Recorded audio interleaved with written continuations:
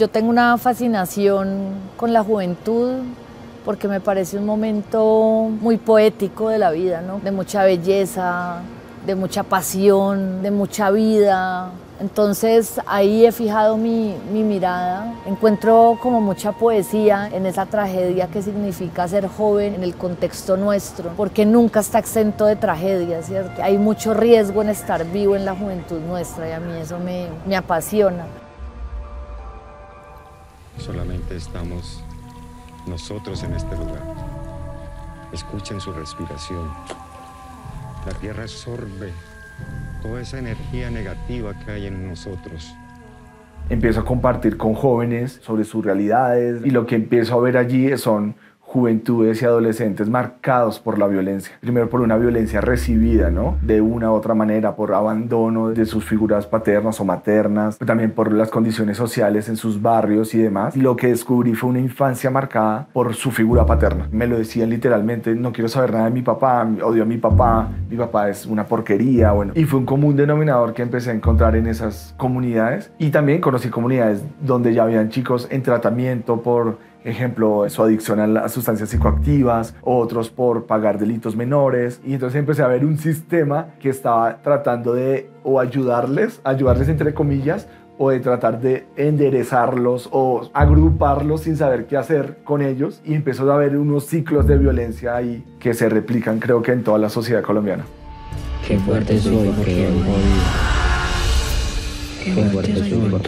Pero a mí, por ejemplo, en esta película, digamos, al contrario que matar a Jesús, que lo que estaba buscando pues era como un chico que sí que es, digamos, violento por naturaleza y que es una víctima de esa violencia y perpetúa, digamos, ese lenguaje en esta película. Yo estaba más en la búsqueda como de un sentimiento de desamparo, que me parece que es tan profundo, tan doloroso y tan triste, y que se para en la contradicción de un amor por la vida, pero un tremendo dolor por el mundo que ha tocado. Y entonces estos chicos, para mí, yo nunca los veo como violentos, o sea, ni siquiera cuando se defienden con machetes, sino que están ante un mundo que insiste en expulsarlos. En esta película me interesa más, es el gesto de cómo hago para que el otro me vea, de cómo le digo al otro existo, y muchas veces esas formas pues tienen que aparecer con unas formas más subversivas que las institucionales. A partir de este momento, todos los hombres seremos iguales. A partir de ahora, nadie tendrá más que nadie. Nadie tendrá más que nadie. Me tiene un problema, yo eso no le dije que me llamara. Ahorita aquí maricona, ya. Esa violencia no es una violencia que ellos generen, la violencia que se ha generado socialmente hacia ellos, en términos de lo que ha sido las limitaciones sociales, en términos de la falta de oportunidades, una sociedad que cada vez se vuelve más inequitativa. Eso hace que en ellos crezca una condición particular de vida y que les marque una inestabilidad y una incertidumbre. Cuando ellos van creciendo paso a paso en ese entorno que finalmente no los logra leer como lo que son, crecen unos traumas y unas marcas que para ellos les vuelve indelebles. Es finalmente como no logran consolidarse en su esfera familiar por las condiciones adversas y por las faltas de unas relaciones adecuadas entre los que conforman la vida familiar, los lleva a que eso que no lograron consolidar en la esfera familiar, la logran en lo social. Entonces salen del hogar para ubicarse en la calle, en los grupos de pares, pueden ser pandillas, grupos juveniles. Siempre en el centro del joven se encuentra la capacidad de afiliación, la necesidad de una afiliación. Vamos de buena, vamos sin mente. Vamos de una. ¿Tú sabes cómo es la vuelta, parce? Ya no tiene a nadie, huevón. Y a mí en general me inquieta mucho la relación con el Estado, la relación con el Estado a través de la justicia. Eso también está, matar a Jesús, en ella reclamando en esa oficina por el caso de su padre, y acá vuelve a aparecer con ese reclamo por la tierra. ¿Pues por dónde van? Vamos a reclamar una tierrita de donde sacaron a mi abuela hace mucho tiempo. Hay una cosa que a mí me parece muy hermosa y muy dolorosa, digamos, en la historia del conflicto colombiano, y es que a pesar de todo sigue habiendo una creencia en el Estado. Cuando uno mira la historia del conflicto colombiano y cuando uno lee sobre el desplazamiento y lee sobre el despojo, lee también sobre estos litigios eternos de generaciones, de familias enteras que han seguido creyendo en el Estado y que reclaman, y que el papel les nombra, el papel es de alguna manera como el lugar en el mundo, es como que ahí aparece mi nombre, y en la película el único momento donde a uno de los chicos se le nombra con apellido y no por el apodo es en el momento en que el Estado le manda la carta, o en el momento en que él llega por fin a esa oficina de registros y dice aquí está mi carta, y ahí se le nombra. Es como que el Estado te da el nombre. Cuando te paras en la gente que está manifestándose al frente de la JEP y conversas con ellos, todos te sacan un sobre de Manila con papeles. Eso me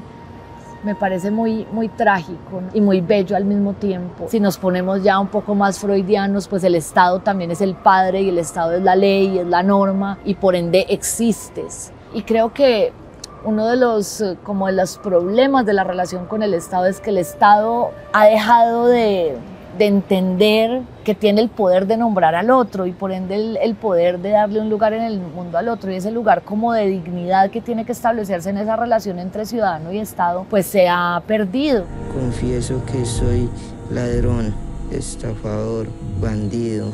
Solo yo tengo la culpa y estoy aquí dispuesto a pagar por ello. Otra violencia muy marcada es la violencia en relación al señalamiento, cuando nosotros los identificamos como unos únicos en su condición. Entonces solamente los identificamos como drogos, delincuentes, jíbaros, plumones, fumones, sopladores. Cuando solamente le damos esa única distinción, y eso nos lo plantea también Zen, es como nosotros a partir de ello generamos mucha más violencia, porque socialmente solo lo identificamos con ese valor, con esa condición. Hay una mirada en el cine colombiano que sí está puesta sobre la juventud. Este año yo creo que es muy evidente eso, y en general si vemos la cinematografía colombiana de los últimos años, sí que la juventud está, digamos, en el centro de la narración. A mí me encanta el cine sobre los adolescentes. Muchas de las que hemos hecho en Colombia son sobre adolescencias marcadas por la marginalidad o por la opresión del Estado o por la violencia de una u otra manera.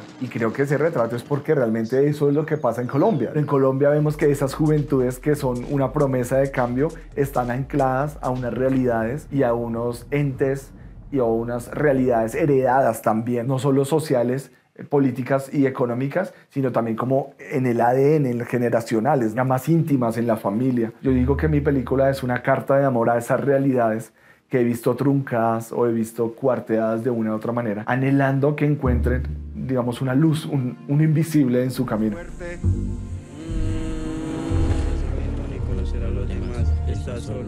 Esa es una pregunta que la película hace: ¿cómo salir de allí, de ese mundo caído, de esos sistemas que nos oprimen o de esas acciones fallidas que hemos cometido y han hecho daños a otros? Es decir, puedo salir de allí. Y creo que la película tiene varias voces frente a eso, ¿no? Está Godoy, que dice mano dura, estamos podridos, somos una mierda, digámoslo así. Está un poquito Álvaro, que dice ok, somos eso, pero creo que podemos salir, podemos ser mejores, pero sus mismas heridas pasadas y su mismo pasado le termina hundiendo. Ambos se basan en algo que yo llamo la culpa. Merecemos castigarnos, somos malos, somos condenados. Yo y los demás estamos podridos por dentro, y nuestras culpas nos van a seguir hasta la muerte. Y yo lo que quería era un tercer camino, lo no humano, digamos, lo espiritual. Una respuesta más allá de nuestro razonamiento humano. Quizás la película no está diciendo este es el camino, está diciendo puede haber otro camino. No sé si la redención, me interesa la celebración de la vida del otro, me interesa que el otro pueda existir libremente, me interesa que el otro pueda existir poéticamente, me interesa que el otro sea distinto a mí y que sin embargo los dos podamos existir. Estamos solos todos. No tengo soluciones, no tengo respuestas, hago cine para quizás poder entender y en ese entendimiento lanzar otras preguntas y reflexionar sobre cómo nos comportamos frente a los otros, pero me interesa sobre todo poder decirle al espectador, en este caso de los Reyes del Mundo, cómo podemos matar tanta vida.